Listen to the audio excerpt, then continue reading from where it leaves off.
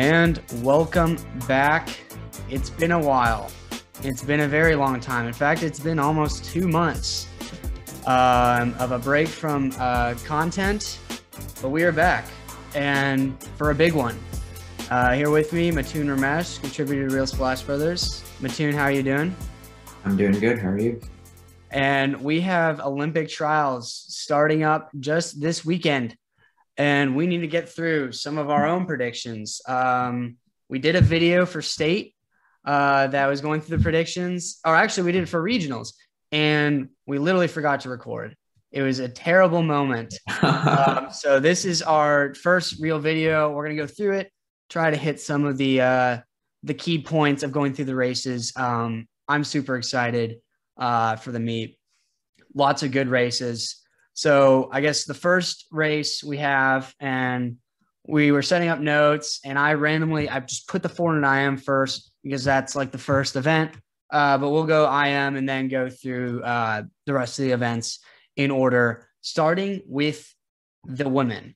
So 400 IM, the world record is 426, Katina Hosu.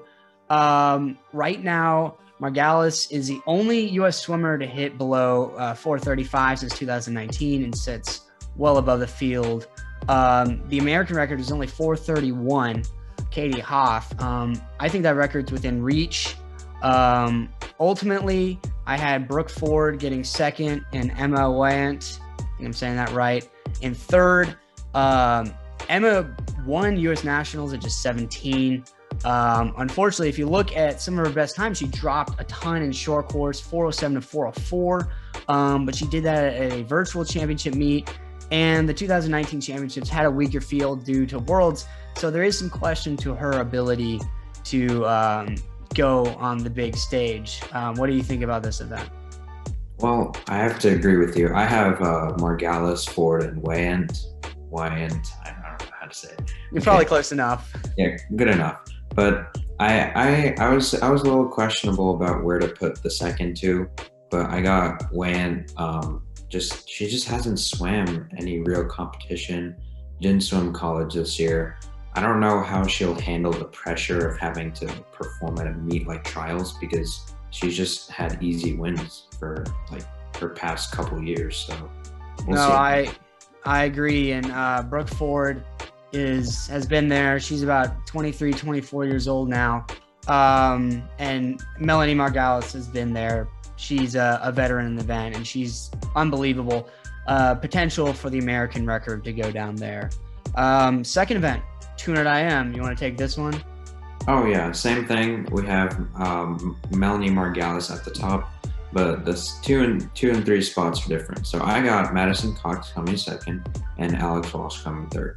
So both of them have like plenty of Margalis and Cox have plenty of experience. I don't doubt they won't like show up and perform. It depends on the newcomer Walsh, right? So you have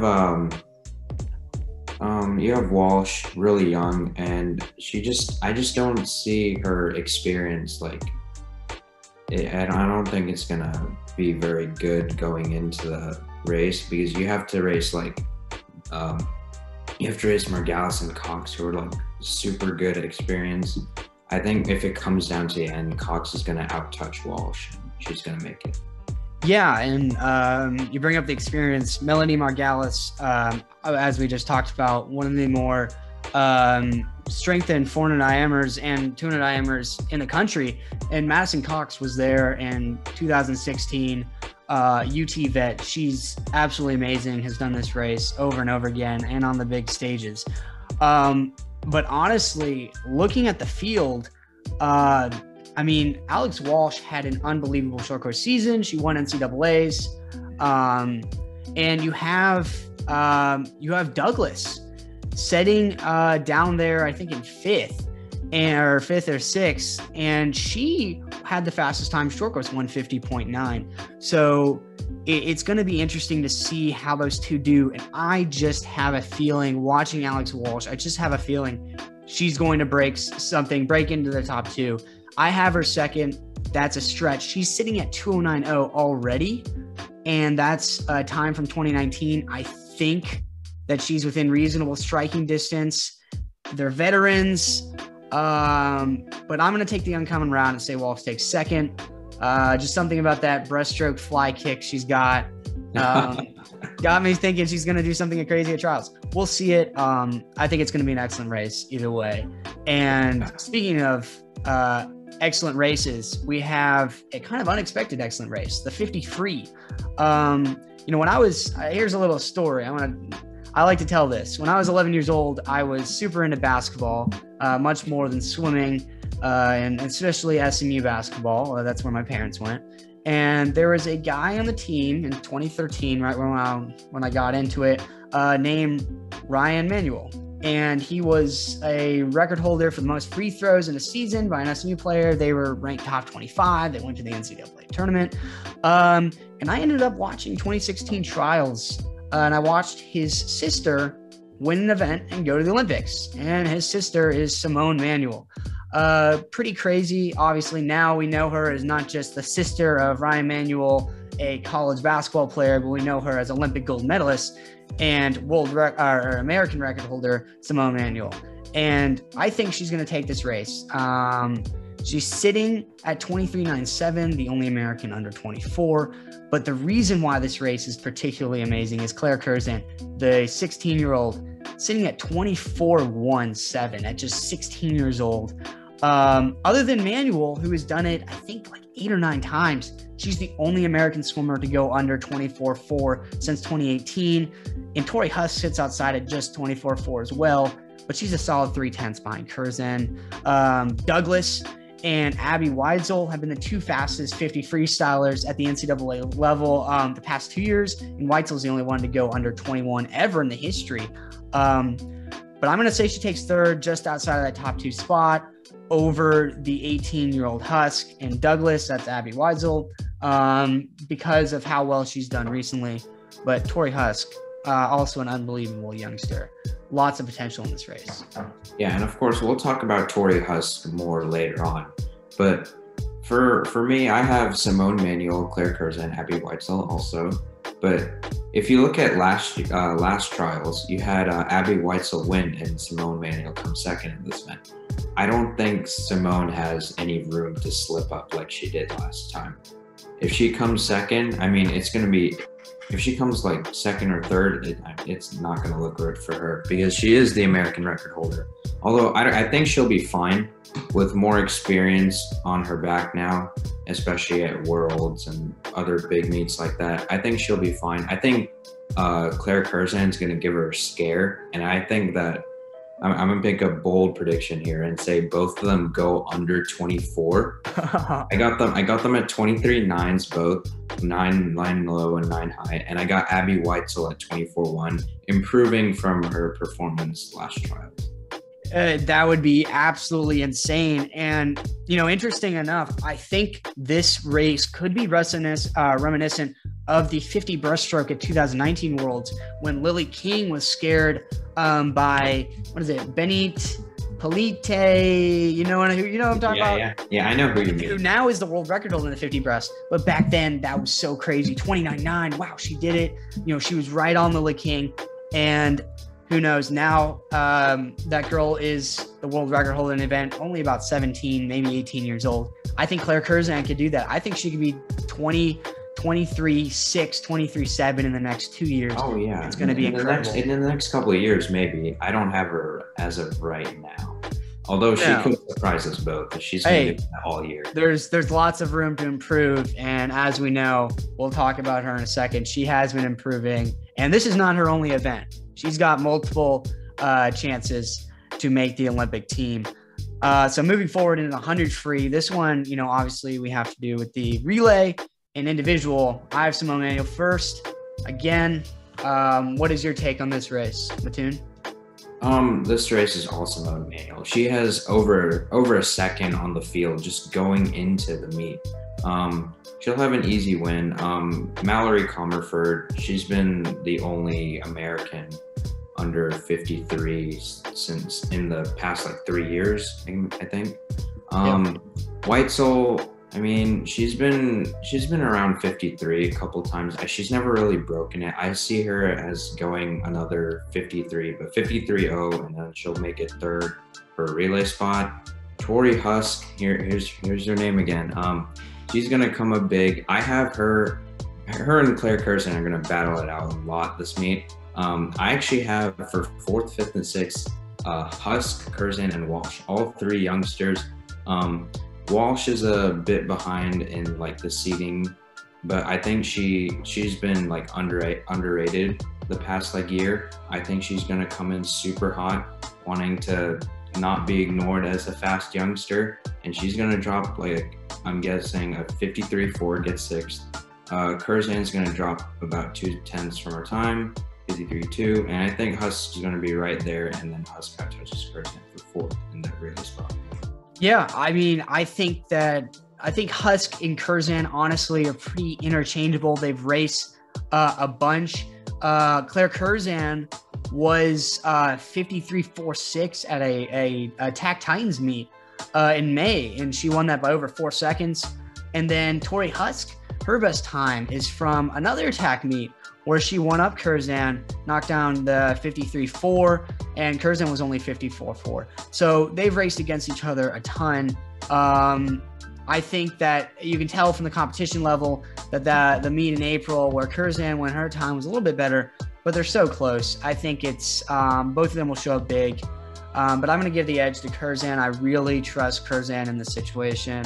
But either can make it realistically. I don't think they'll touch Comerford, but I think the relays are possible, and it's going to be an incredible race for sure. Okay. And the next race is also interesting. Back to Simone Manuel, but this time you add in Katie Ledecky, the 200 freestyle.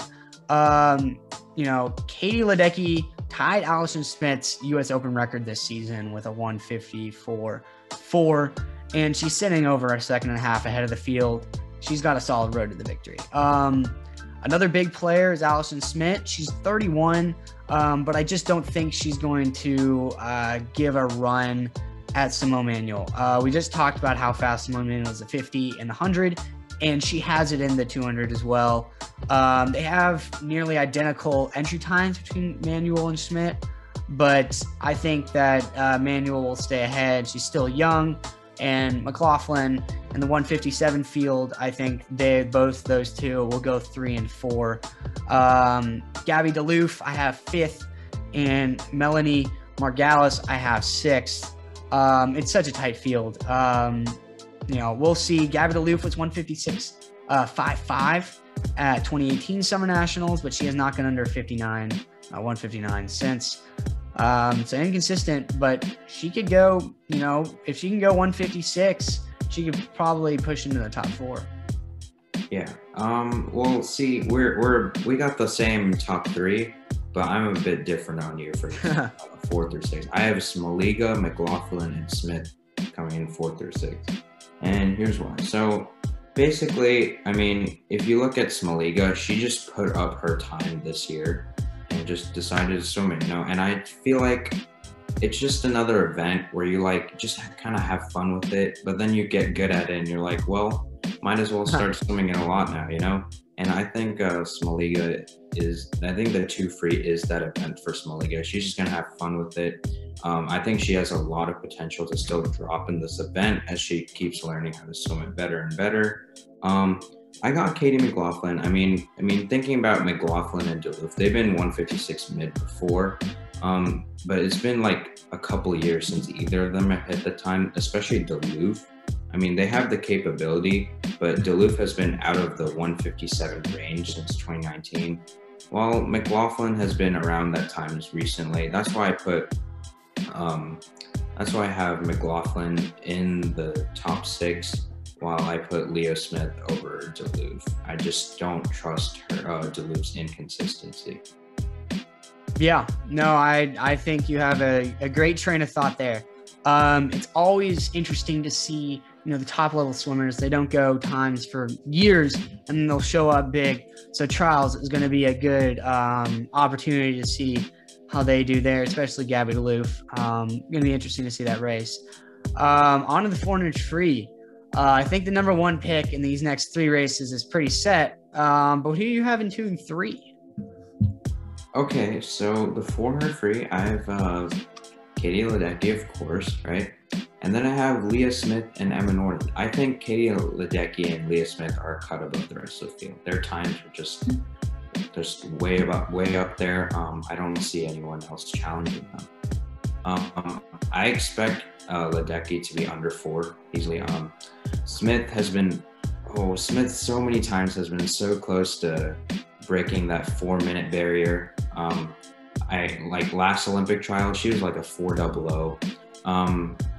I think this year will be her year, and I think she dips under 4 finally, goes 3:59 high.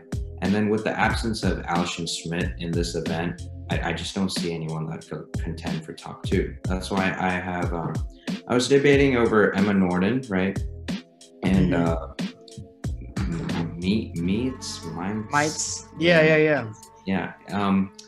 I mean, the thing is, they went, when Norton went her 4:04, she out-touched Leah Smith to do it, and I just don't think she'll be in the competition for second when Leah Smith is tapered and all that. So I have her as 3rd. No, I agree. Katie Ledecky, obviously well ahead of the field, the world record holder in that event, and Leah Smith, been at that 4.00 range many times. I think she's pretty much set. And Emma Norton, I just don't think there's any way anyone else is going to get in that top 2. But Norton could be interesting in terms of how fast she goes. I think she could dip pretty close to a 4:03, 4:02 range, but we'll see.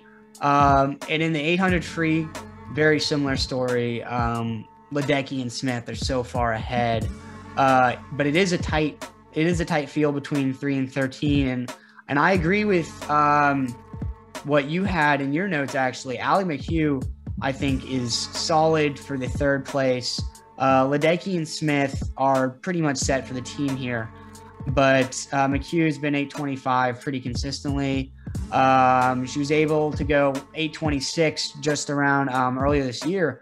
I think the consistency is going to pay off, especially in that tight field. I mean, she's been consistent the past couple of years. The only year where she had a drop was her COVID-19 year, and I mean I don't really count Makes sense. I mean, most people didn't swim meets. I don't think she swam a 2020 meet, actually. I think her 2020 year ended in 2019. But she was able to go right back to 8:26 earlier this year. I'm assuming she wasn't like fully tapered or anything. So I think she'll be able to drop time. I have her, especially with the field being so tight, I have her dropping like 6 seconds from her entry time. So I have her at an 8:20 right now. Oh no, and it's totally possible for that to happen, especially in this event. There's been so many best times, and we'll see it in the men in the last couple months. It's going to be kind of crazy to see how people can drop. I mean, these guys are, and men and women are going best times just months outside of trials. So we'll see if they're able to drop a lot of time, but definitely potential there.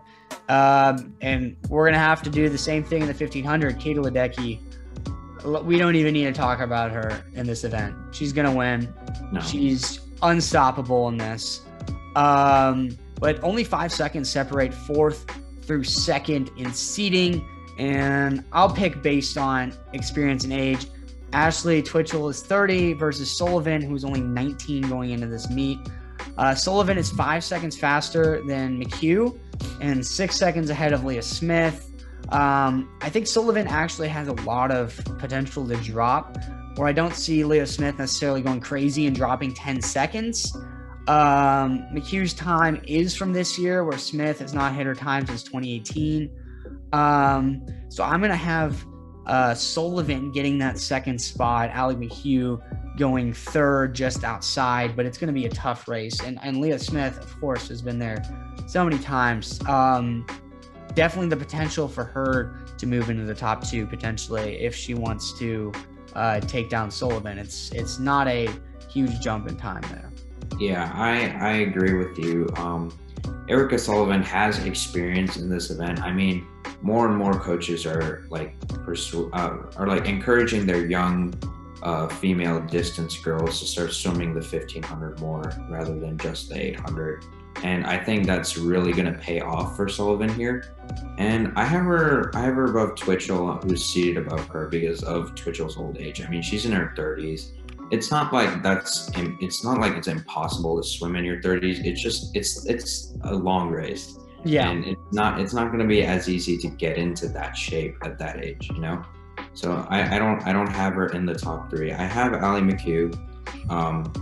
I thought about Leah Smith. She just hasn't put up a time in this event in like the past 3 years. I just think her inexperience in swimming this distance is going to come down. And yeah, I got McHugh taking it. Yeah, no, and I think Sullivan, being as young as she is, has a lot of time to drop. And we're going to switch it up here, going to the 100 back. Regan Smith, the world record holder in this event. Again, I think she's really a lock. You have a really tight field. Rand White, who's currently 4th, won her best short course time at SEC's 2020, and her best long course time recently at a Georgia meet. While she was 2nd at NCAAs this year, she added from her best. In fact, she's added every time she swam the 100 back. That's all 3 years of her college experience from SECs to NCAAs. Now, honestly, that is somewhat common for those mid-tier SEC swimmers. Sometimes not the very top, but the ones just below. They tend to add because of how competitive the conference is. But Smoliga is absolutely proven. And with Baker's inexplicit ankle, metatarsal injury, whatever she got going on, I don't think she's going to be at 100%. She says it hasn't affected her training, but as someone who's experienced multiple breakages in the foot and a current ankle sprain, I don't think there's any way it doesn't hurt at all. So I have Smoliga getting 2nd behind Smith, and then I have Amy Bilquist getting 3rd just outside of that top 2. Oh yeah, I have Smith and Smoliga coming in the top 2. I mean, I think they're pretty safe picks. With Baker being injured, I just don't think it's going to happen. I mean, my policy is if it hurts bad enough where you can mention it, especially to the media, then it's not going to be that easy to recover from. Yeah. I have Phoebe Bacon coming at 3rd. I think I have her 3rd because she's been consistently dropping over the past 3 years. She's still young and has a lot of potential. I take her over anyone else, like from like 3rd down right now. So I mean, you're probably thinking, well, what about Curzan? She's also young and also been 58. But I mean, I feel like she was a little more rested than Bacon was when she went her like 59 low this year. So I think Bacon's going to put up a great swim here. She's going to go 58 low, and she's going to get in the 3rd spot. And you know, think about it, right? In 2016, 59 made the Olympics. Yeah, it's incredible. A lot different this year. It's insane. And you can realistically say that probably the top 3 finishers in this event, similar to how the men have been recently, are potential gold medalists. It's unbelievable how deep the 100 back is this year, and especially not just at the top with veterans, but young people like Phoebe Bacon and Claire Curzan and even Regan Smith, who's only, I think, 18 now. She's still young, maybe 19. So it's absolutely incredible. And in the 200 back, I think it's a similar story. Baker, again, despite being 206.1 at 2018 Nationals, is questionable, especially in this distance. If she can manage to pull together in a 100 back, the pain's going to be a lot worse in a 200 back. Phoebe Bacon and Ryan White both went best times this past offseason, but given how well Bacon did at NCAAs, dropping 3 seconds off her best and going 148, actually, I think it was 2 off her best, 3 off of what she went at conference. I think the rising sophomore will edge out Ryan and get 2nd. So I have Regan Smith and then Phoebe Bacon making the team, and Ryan White in third. Oh yeah, I don't think anyone's like pushing Reagan Smith out of this event. I think, yeah, like I said before in the 100 bag, Bacon has improved like so much over the past year, especially in the 200. She's actually coming in with the fastest time of the year. And like I said before, I don't think she was rested that much for her pro meet at Indy. I'd expect her a big drop. And I think she'll get down into the 204 range. I mean, White has shown she can perform big at NCAAs, at the NCAA level, not the meet itself. But I think she'll barely edge out for the rest of the field and make it a really fun race to watch with her finishing third. Yeah, it's going to be a great race. And moving forward to our last four events, the 100 breaststroke. You wanna go ahead and take this one? Oh yeah, she is no doubt going to win this race. Lily King. Her last name is literally Lily King. I mean, if she was a dude, yeah, the last name would fit perfectly. But I mean, she's still the king, queen, whatever. I mean, looking at the second and third spot, I have Annie Lazor and Lydia Jacoby. Lazor has shown she can beat King head-to-head, which is an impressive feat itself. Even if the race was the 200 breast, she'll be coming to the race really hot, looking for her Olympic berth. She's performed very consistently, even after taking a break from swim after 2016. I think she's going to come in red hot, looking for that Olympic. She has that like cool spirit that all those people that really want to make the Olympics have. And she's going to try her very best. I think she's going to make it this year. Jacoby's young, and if you look at the 100 breast depth, many of the swimmers are in their mid-20s, and Jacoby's like 17, I think. She's going to have to face all these like more experienced swimmers, like Molly Hannes. I mean, I personally don't like the way Molly Hannes swims, but I mean, I think as a young swimmer, she'll be able to drop big, pass up all these experienced people, and then come third. What do you have against Molly Hannes? Is it the stroke? I think her pullouts are weird. Yeah, I honestly have not watched enough Molly Hannes tape, but I do remember her pullouts looking a little bit wonky. It's Lily King's race to lose, honestly, and Annie Lazar. She's coming off of basically a whole retirement for like 2 years. So I think she's going to be hungry. I think she's going to take second for sure. And in the 200 breast, really Lily King, used to talk about her being the king. She does not have the best track record in the 200 breast. She was faded in multiple races, including the 2019 US Open meet where she was second, and an abysmal performance at 2018 Nationals where she was fifth. She has done a lot better short course, yards and meters. And with Lazar's best of 220.77 coming after her time off, I think she's the favorite going into this race. Gallet, an A&M swimmer, 21.8 from 2019 Pan Ams. I think she's looking good for third. I think it's Escobedo. She upset King at 2018 or 2019 US Open, breaking the open record. But I think Gallet will edge her out just with the better time. And King will show up just enough to make it. But it would honestly not surprise me if King faded the last 50 and got out touched. But what do you have to think about this? Well, I mean, you've mentioned Lily King being so much better at short course, yards and meters. And as amazing as King's breaststroke is, I mean, she only has half the pullouts now. And yeah, I don't expect her to dominate as she usually does without those. She tends to run out of gas the more she swims. It won't really sit well in this kind of in this stage where everything's just you got to make the Olympics or you don't make the Olympics. And I think that's going to give Lazor the push to come in first, especially since she's so hungry for this Olympic, just her turn to make the Olympics. She's so hungry for it. I think she'll like pass King in the last 50 and win the race.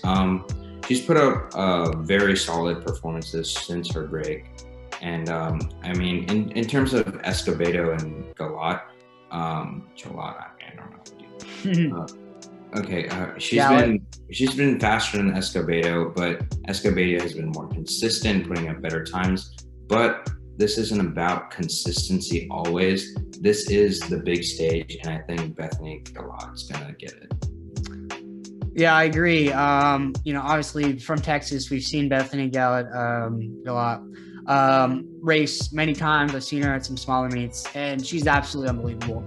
And I'll give her the benefit of the doubt, but I don't think she's going to be good enough to touch Lazur or King. But would not surprise me if King collapsed kind of in this stage. But given King's mentality, I know she's a huge racer. I don't know if she'll give it up. She's not going to give up. I don't think she's going to give up, even if she's dying. So it'll be interesting to see. So our final two races are the fly events. So let's get through these. 100 fly. Claire Curzan, unbelievable. We said we'd talk about her again. Here's her big race. She won US Open just this past year with a 56.6 right after. That was actually right before, it was right before I interviewed her back in November. And now she just one-upped herself and went 56.2 just a couple months ago. And Tori Husk upset Dahlia in 2019. Talking about her a bunch. That was in the US Open and broke her own 15-16 nag and took down the meet record. You know, that was the year prior. Both Curzan and Husk have what it takes to beat Dahlia and punch their ticket to Tokyo. But I'll trust Curzan on this one, who has just been a little bit ahead of Husk this season. But I think Dahlia is going to get third, and she's been the face of US women's fly for the past 4 or 5 years, really, even going back to 2016. So I think this is the youngsters' race. Dahlia does have that. She does have the competition history, and she does have the wear and tear. She's done it. But I think Curzan and Husk are very hot, and I think they can take this race, especially Curzan taking that first spot. Oh yeah. I think this event is going to show the world that American swimming is all set for the next decade. You have Curzan and Husk. Over the past couple of years, they've been consistently putting up super fast times in this event, breaking all kinds of records. Dahlia, I mean, you've mentioned she's been the face of American butterfly for the past couple of years. I think she's going to be dethroned by these two youngsters. I'm not that old. Okay. I mean, they've beat her head to head before.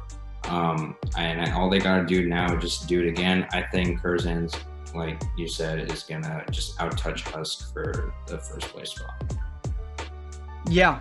No, and I agree with you. And interestingly enough, the 200 fly is a much different group of people. Who do you have in this race, the final race of our women's preview? All right, I got Haley Flickinger first. I got Katie Drabot and Reagan Smith coming 2 and 3. I mean, over the past 3 years, the top 3 butterflyers in the country have just switched off between these 3. Flickinger has been dominating much longer than that. Drabot has continuously finished ahead of Smith in the rankings, except for the 2020 swim year, where she wasn't able to swim the event after December. Smith was able to do that, but she's back ahead of Smith this year. Oh, well, not really. She hasn't really swam this year either. Smith is ahead this year, but I mean, we've been waiting for this meet and this moment. I think Katie Drabot, like the past couple of years, is going to show up ahead of Reagan Smith again, outtouch her, whatever. She's going to come in second and make the Olympic team. Yeah, and Drabot has been the only other U.S. swimmer who's been under 207 the last 3 years, including Flickinger and Smith. This is Flickinger's bread and butter race. Reagan Smith obviously has that amazing 200 back, amazing 100 back. But this is kind of a reach event for her. She's great short course, but long course, I think this is her time to establish herself as a true leader in this event on the U.S. and international stage. I think she's going to get second. Katie Ledecky, I think it's going to be such a close race. I mean, even between 1, 2, and 3, but I'm going to give Smith the edge.